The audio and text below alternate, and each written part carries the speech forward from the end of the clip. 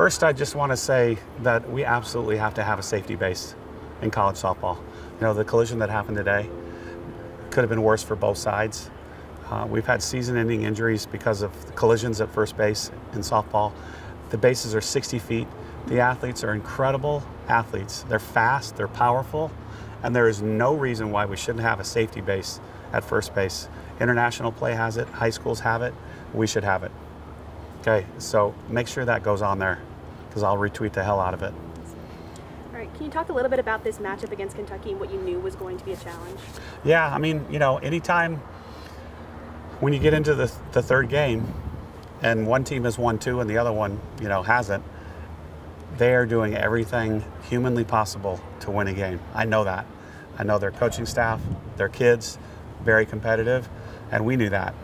So you just got to match that intensity. And, you know, we had a lead and then we just didn't make enough good pitches and obviously didn't make enough plays. And then credit them, they scored in almost every inning after that and we couldn't find a way to stop them. Again, let me say something else. I just want to say thanks to the crowds this weekend.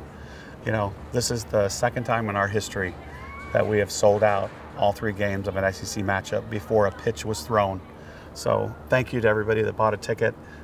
It was a win-win for college softball all weekend long. The crowds were terrific. You know, we had media like you here.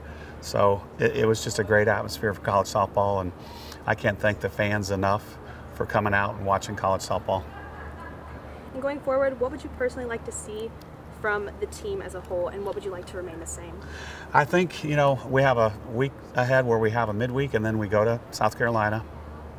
So number one, we got to get good starting pitching no matter who we play. So starting Wednesday night at UAB, we need a good start for whoever starts for us. Play really good team defense. And then the other thing I think that we could have done better, especially today, was pass the baton down. You know, when somebody gets on with a walk or hit, we need to continue an inning, you know, and put 6, 7, 8, 9 kids up to bat in one inning. And today we'd get a walk and then we'd get 3 straight outs. So we have to find a way to continue innings on offense.